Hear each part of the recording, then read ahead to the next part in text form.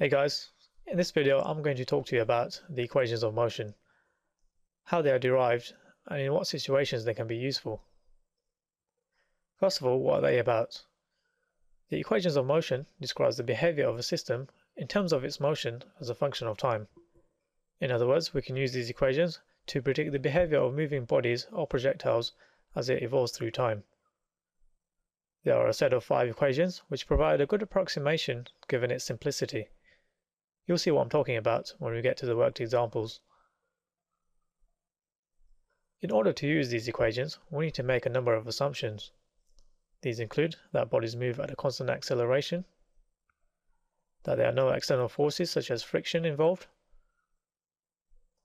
that bodies move linearly in one dimension, and that they travel at non-relativistic speeds or at speeds close to the speed of light. These equations are normally dubbed the Suvat equations. That is because Suvat is an acronym for the variables which are used in these equations, where S is the displacement, U is the initial velocity, V is the final velocity, A is the acceleration, and T is the time. It's always useful to begin by looking at the velocity-time relationship.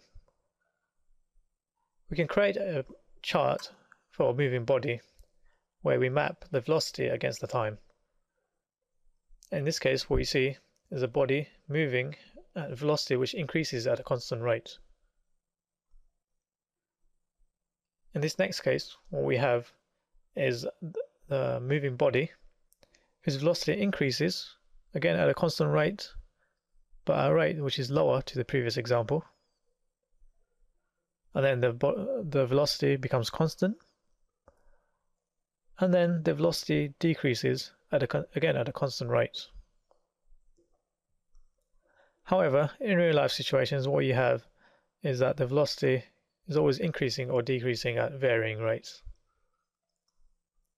But for the purpose of this exercise, we'll take our first example and see how this sort of chart can be useful to us.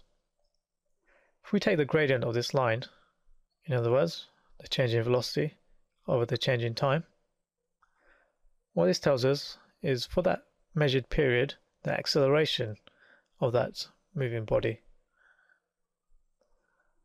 Also, if we measure the area under the line, what this tells us is the distance traveled by that moving body for that period that is measured.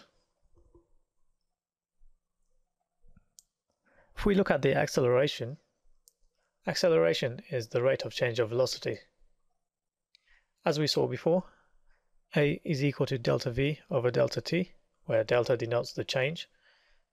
We can write delta V as the final velocity minus the initial velocity, or using our Suvat variables, V minus U over T. We can rearrange this equation to say that V is equal to U plus AT. And this is our first equation of motion, which I will call equation 1. Next, let's look at velocity. Velocity is the rate of change of displacement. In other words, V is equal to S over T. However, for moving bodies, velocity is not really always constant. So we usually measure average velocity, in other words, a half of U plus V. If we substitute average velocity for V in our first equation, as such, we can rewrite this to say that S is equal to a half U plus V times T. Our second equation of motion, equation 2. Now we can simply derive the 3 remaining equations of motion through substitution of our equations 1 and equations 2. Let's start off by substituting equation 1 into equation 2 for V, where V is equal to U plus AT.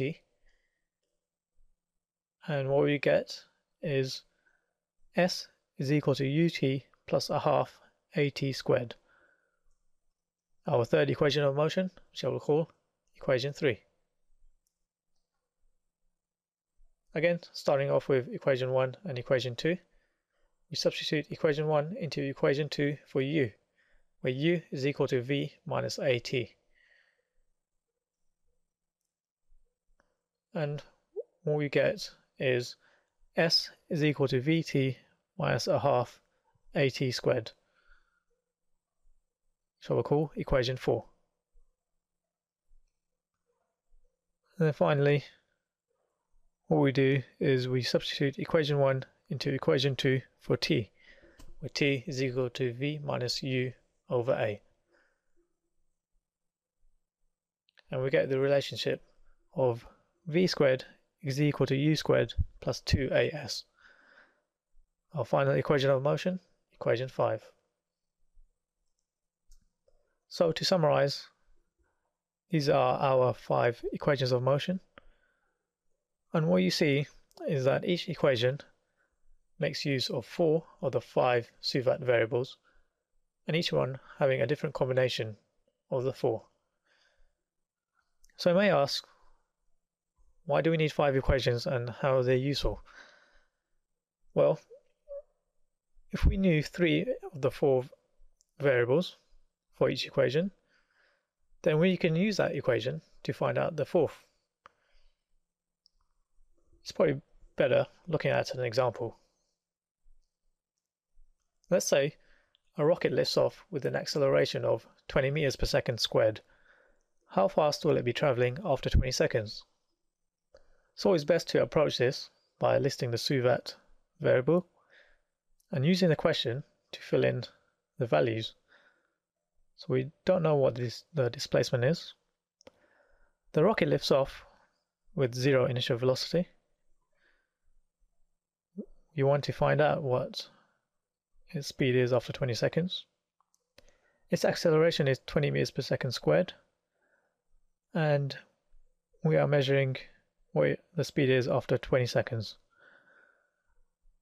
So looking at this, we can discard s, or displacement, and use an equation of motion which utilizes u, v, a, and t.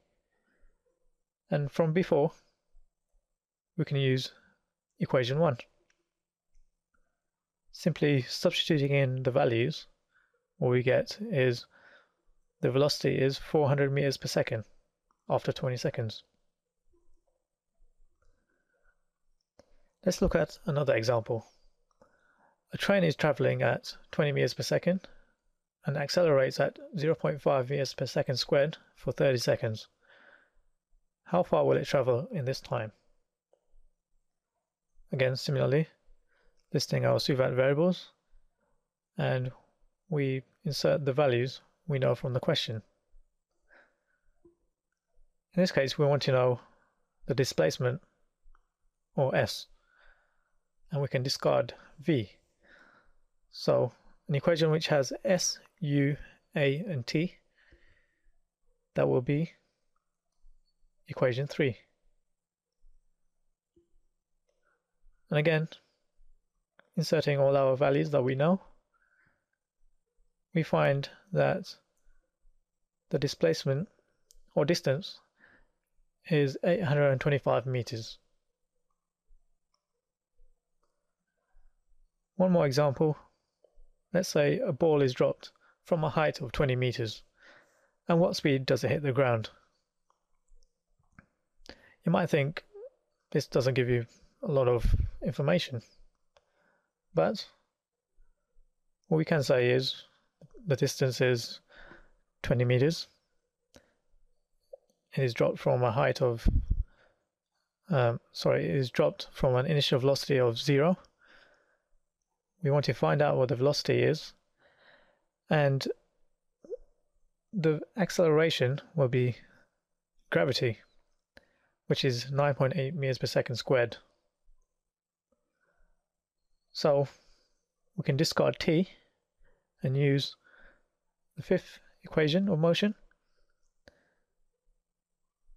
and inserting the values, what you find is that it will hit the ground at a speed of 19.8 meters per second. So in conclusion, the equations of motion are only truly accurate for motions of bodies when we consider the various assumptions. Despite this, it's a useful tool for approximating real-life situations. We can further extend the idea by introducing calculus to account for changing acceleration. However, that's for another time. Thanks for watching.